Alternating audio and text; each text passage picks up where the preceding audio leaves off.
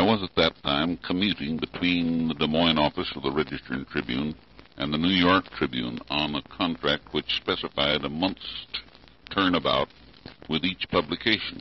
It took 36 hours to get from one drawing board to the other, and 3 cartoons to be made in advance in order to span the gap.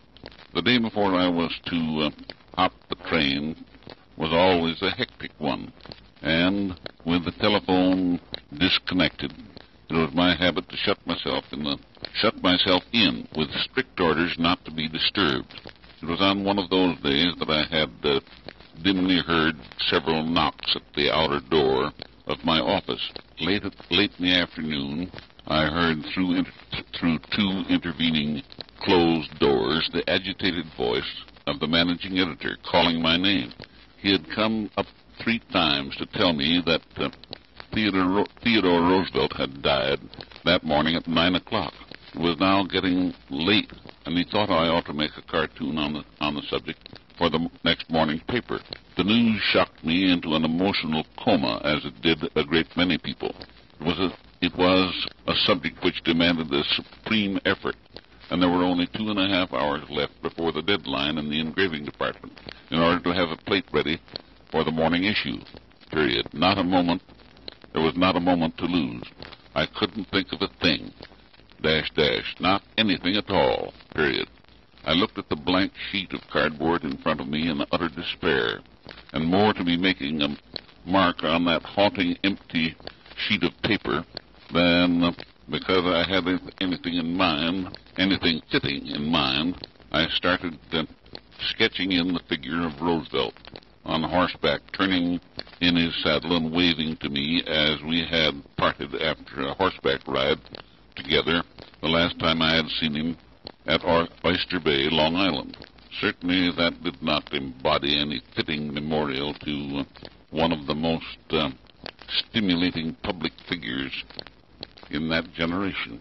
I threw it on the floor and took a new sheet of cardboard and started drawing a funereal wreath tied with crepe and the head of TR drawn in the center. That was no good either, and several others followed. Period. Completely stumped, I sat gazing blankly at my futile attempts cluttering the floor, when the idea struck me that I might possibly add to that first sketch a trail into the great beyond, and allowed it to be presumed that Roosevelt was waving goodbye not to me, but to the world. It wasn't what it should be, but in the mental void I was in at the moment, it might be better than nothing. So I sketched in the trail and the vanishing buffalo, covered wagons, and symbols of pioneer days disappearing in the dim distance. A shadowy sketch of the dome of the National Capitol filled part of the program, part of the foreground. It was so inadequate that again it landed on the floor with the rest. Time was up, and the M.E., the managing editor and chief of the engraving department, appeared in my doorway. I had to confess that I had failed, but pointed to the floor and the thin, unshaded lines of the picture representing Roosevelt waving his cowboy hat in farewell. Rough Rider hat in farewell. The managing editor picked it up, gave it the once-over, saying, quote, "No, it isn't very good, is it?" End of quote. It was decided that they would dig out one of the best TR photographs in the files, draw a heavy black border around it, and run it 4 columns wide on the front page. After a few minutes, the managing editor came stampeding to my desk. A recent fire in the Register and Tribune building had destroyed most of the morgue, including every good picture it had contained of the late ex-president. In a panic, he picked up the sketch of TR on horseback, waving farewell, and giving it another disparaging glance, told me to get busy on another, or the later edition. But what did I want to call this one? Quote, "Gone with the wind." No. Quote, "Gone with the buffalo and covered wagons, end of quote, was the first line that came to our minds. No, that was no good. How about the, quote, long, long trail, end of quote, which was the title of a song everyone was singing at that time?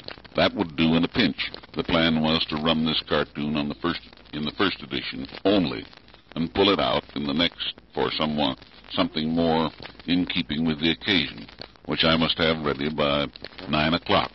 The managing editor had indicated that the wreath of immortelles, with lots of crepe, and the sketch of the head of Roosevelt in the center, had at least the quality of dignity and bereavement. Then, dabbing a few more lines on the other two half-finished filler cartoons, I hurried to catch my train. Paragraph. At breakfast the next morning in Chicago, I caught a glimpse of an extra edition of the Chicago Evening Post. The paper was being passed around with evident interest at the next table, and to my amazement I saw a man get up from his seat and bring back several copies of the paper which he passed to the others. There on the front page was the Long, Long Trail cartoon.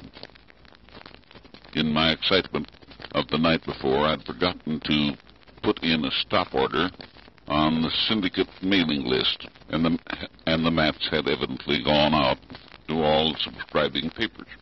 Paragraph. The next day, when I reached the Tribune office, I found the editorial staff examining the engraver's proof of that same cartoon, with no evidence of enthusiasm. Yes, they had examined it carefully and decided not to use it. They would like to have me make something impressive, which they could run in the next day's issue, which was to be the day of the funeral. No one ever tried harder. I made several, which were sent down to the plate makers, from which a choice might be made. The brass hats hadn't been able to decide, and when I dropped in just before closing the forms to see which one they had chosen, they were taking a straw ballot of the reporters and rewrite men in the newsroom. The Long, Long Trail won by a margin of 1 vote. The papers had hardly had time to appear on the streets before congratulations began to come in.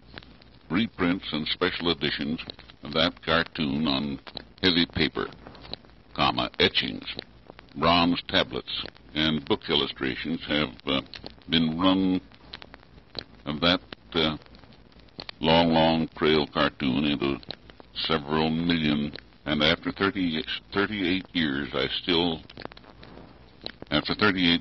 calls still come in for cartoons. Paragraph. When neither the cartoonist himself nor the editors know a successful cartoon when they see it, you may know by what a thin thread the success or failure of a cartoonist hangs by.